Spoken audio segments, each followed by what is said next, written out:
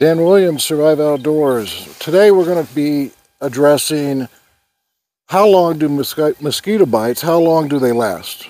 Why do they itch? As well as, can you get HIV and hepatitis C from a mosquito bite? And how do you treat these guys?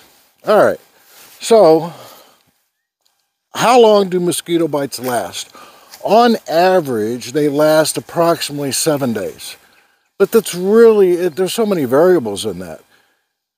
You know, the age of the person getting bit, a young child versus someone older, that is significant. For the most part, when a mosquito bites you, we've talked before about you have a mast cell release, you have histamine release, and you're going to have this reaction, you get a red bump. And that red bump and the itchiness is going to last for about 3 to 4 days, and the redness can last up to 7 days. I've seen patients come in and it's been up to 2 weeks. So one of the falsehoods that is frequently asked is, are children that are blonde and red-headed kids, even adults, are fair-skinned individuals, they get worse bites? No, they don't. That is a myth. And I know all the blonde-haired, blue-eyed people out there are going to say, that's wrong. It does look like that because they're fair-skinned, but in reality, they don't. And I've seen mosquito bites get as big as a silver dollar, sometimes larger, and they itch terribly, and if you scratch them frequently, you can get them infected. No doubt, you can get a cellulitis of the skin. However, there is no evidence to show that blonde-haired individuals, red-headed individuals, fair-skinned, get a worse bite. Now, what's different about mosquito bites versus bee and wasp stings? A bee and wasp sting, if you get bit more frequently, you risk having a worse reaction. Not true with mosquito bites. In fact, the literature pans out that the more you get bit by mosquitoes, you are going to increase your immunity, and you're going to have less and less down the road of a severe reaction. So you got an outdoors guy or an outdoors woman, who's a farmer, whoever, and you're going to see that 70-year-old guy get bit by a mosquito. Oh, hell, it ain't going to do nothing, and he's right. It's probably going to do very minimal versus a youngster at 5 or 7 because they just haven't been bitten enough.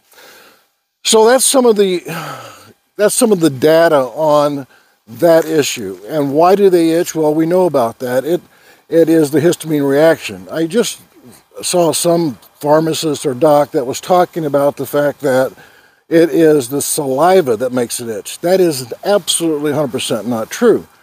It is not the saliva that makes it itch. It's the histamine reaction from the saliva that makes it itch. I know. Semantics, and I'm, splitting hairs here. Nevertheless, the histamine reaction is what causes the terrible itching. If you like this material, think it's interesting, you might learn something, love for you to subscribe. It really helps me out. Clearly, the more subscribers, comments, tell me some treatments that you use for mosquito bites. I would love to have you follow us. All right. Can a mosquito bite someone with HIV and then bite you and give you HIV? Or can they bite someone with hepatitis C and give you hep C? So the answer for the HIV is a resounding no. Remember, the mosquito has a proboscis with 6 prongs on it that come down into 1. And 4 of those are for cutting the skin. 1 is for sucking the blood, and the other one is it injects saliva, which is combined with protein and an anticoagulant so that blood can get up into the mosquito easier.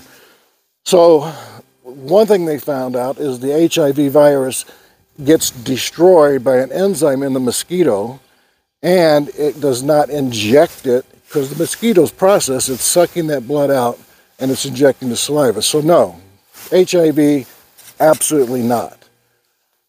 Now, hepatitis C, there is some mixed reports on that. The vast majority say absolutely no way. See, here's the issue. The hep C is a flavivirus, and Zika is a flavivirus.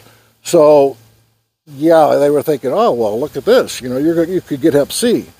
However, the data is not panning out. So all these places where we have tons of mosquito bites or endemic areas in the south, there should be a skyrocketing of hep C, and that's just not the case. And one of the best studies is out of Johns Hopkins on that. So no, you're not going to get Hep C from a mosquito bite. So what's the best treatment? Well, it's scattered. I mean, is there one number one best treatment for mosquito bites and stopping the itching? Not really. I mean, you can do a pill, an antihistamine, but if you're out fishing in a boat or you're doing something and you know you don't want to be drowsy, I don't know how good of an idea that is. It depends on the antihistamine and the side effects. Topicals work great, and there are tons of home remedies that work really well. Calamine lotion. And how does that work? Well, the Caladryl in the lotion, plus calamine has zinc oxide in it. And as the wind blows, it's a cooling effect, and it dries the area. So that works good. I've heard of people using garlic as a paste. Just don't do it on your first date. So you could do the garlic. You could do basil. Basil, I hear, is really good. And garlic and basil, and now you're going to cook some pasta, you're all set. So garlic, basil, calamine lotion. I like steroid creams. You can do an over-the-counter hydrocort, or some of the prescription ones. There's triamcinolone, betamethasone, and one of my favorites is clobetasol. And that one I feel works really well. Now, when you use a steroid cream for something like this, you just put a little dab on the bite. And if you put a Band-Aid over it and cover it, it will not evaporate as quickly, and it will be a little more potent. Little trick of the trade. So put it on twice a day, morning, bedtime, and you'll find that the itching is going to subside in about probably a day or two. And that's pretty awesome. And you'll notice effects within about an hour, but you'll get relief much quicker in the long run. In my opinion, I love the steroid cream. So that is one of the best methods for treating that. Coming up, we're going to talk about, I did a video a long time ago on the bug bite thing. It's a plunger. And what I've done recently is I have been diving into doing some research on that.